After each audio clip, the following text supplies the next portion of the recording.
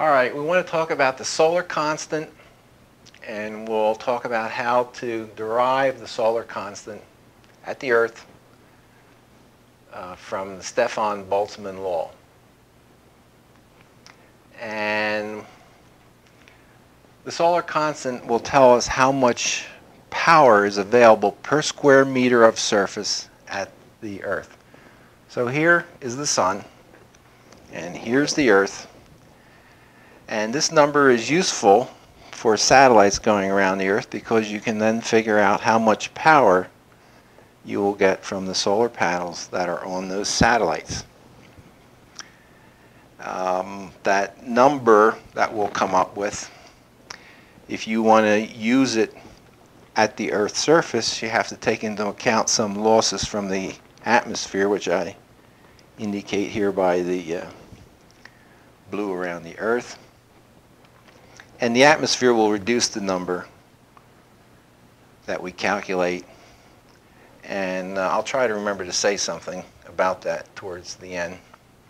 And of course, this diagram that I'm showing here is not to scale.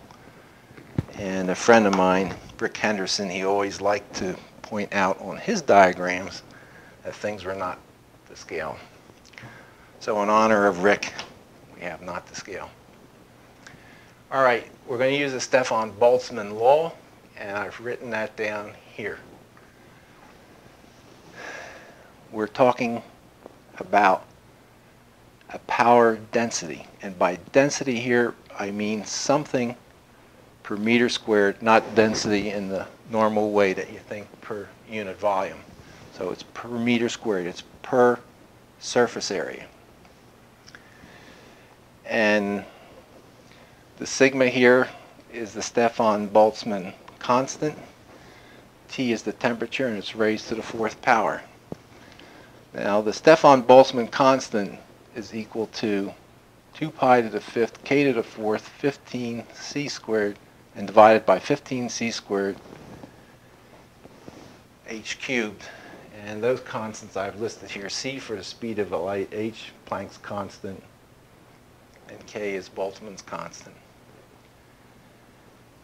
And if you plug those numbers in, you get 5.67 approximately times 10 to the minus 8th watts per meter squared per Kelvin to the 4th power.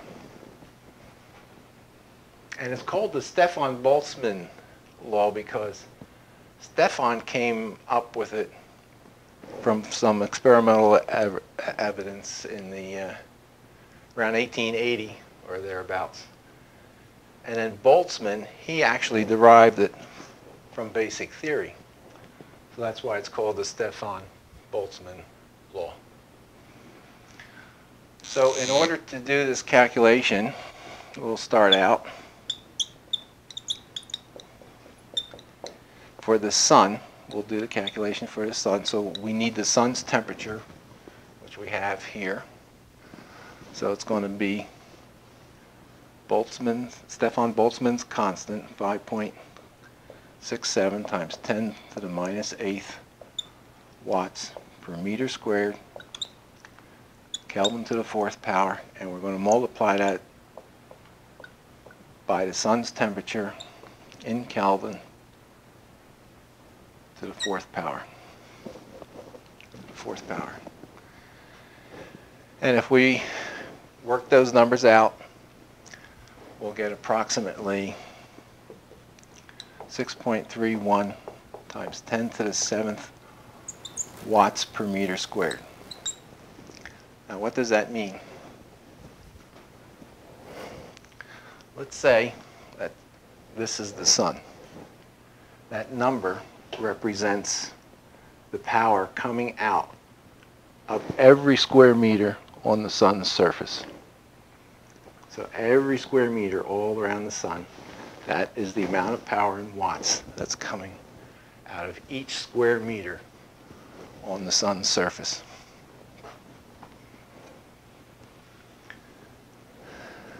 We can now, since it's per square meter on the Sun's surface, we can figure out the total power that's coming from the Sun. we won't write the density down here now. We understand it to be total. So we take the value for each square meter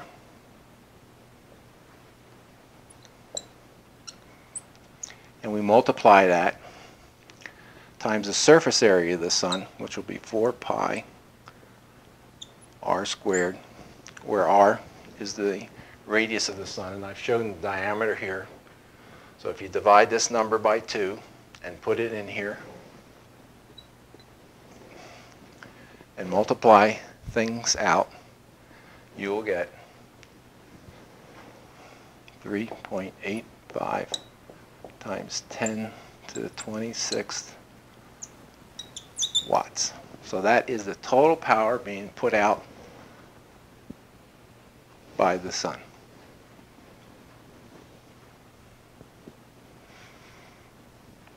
So here's the sun again, and let's try to imagine a surface, a sphere around the sun equal to the distance of the sun to the earth. So let's imagine that we make a little window on this sphere so we can look inside and we see the sun in there. And here's the Earth's orbit going around.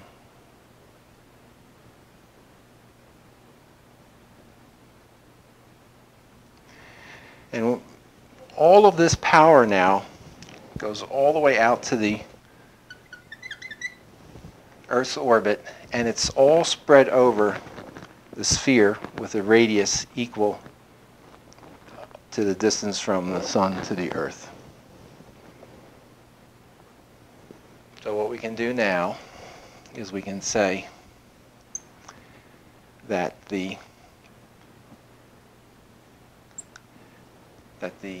sun, power from the sun at the Earth is going to be equal to that number, 3.85 times 10 to the 26th watts, over this entire surface area, which is going to be 4 pi r squared, where r here represents the Earth-Sun distance.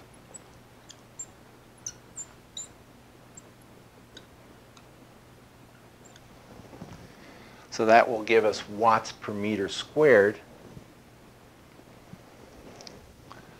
And if we put in the Earth-Sun distance, which I show here, and work this out, you'll get approximately 1,370 watts per meter squared at the Earth. So going back to the little diagram for the satellite, these solar panels will receive 1,370 watts per square meter, roughly a kilowatt per square meter of the solar panel.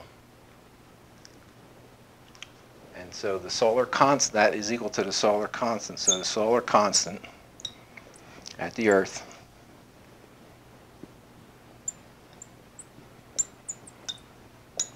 is equal to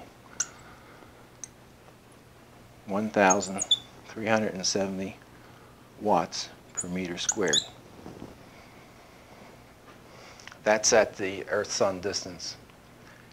If you were looking at renewable energy and you were saying, well, what's it going to be at the Earth's surface, you have to take into account the fact that the sunlight's going through the atmosphere. You lose a little bit going through the atmosphere. And a good number to use at the Earth's surface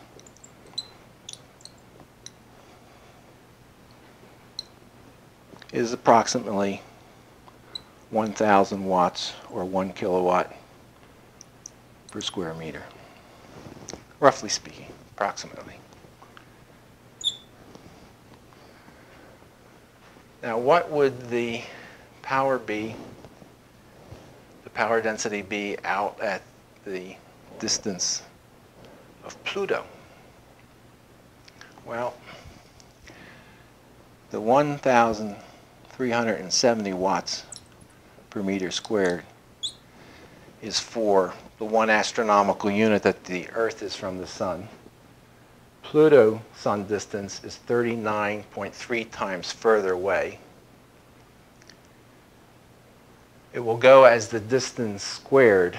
So if we take 1 astronomical unit corresponding to this value and divide it by 39.3 astronomical units for the distance to Pluto and work that out, we get approximately 0.9 watts per square meter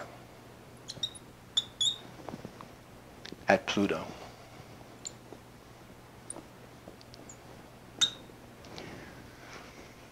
And the reason I'm mentioning that what the solar constant is at Pluto is because there is a spacecraft heading towards Pluto.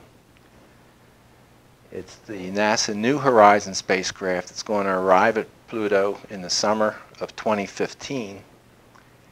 And unlike satellites around the Earth where there's plenty of power per square meter, there isn't enough out at Pluto for that New Horizons spacecraft to generate power to run its systems. So the New Horizons spacecraft has on board, instead of solar panels, it has what is called, NASA loves acronyms, RTG, and that stands for Radioisotope Thermoelectric Generator. And the working substance, the radioisotope that's used, is plutonium. So it's kind of interesting, and in fact it's plutonium-238. It's kind of interesting that plutonium is on its way to Pluto. So just to summarize it again, at the Earth, the solar constant is 1,370 watts per meter squared, and solar cells work well at the distance of the Earth from the Sun because that's a decent number. But out at Pluto,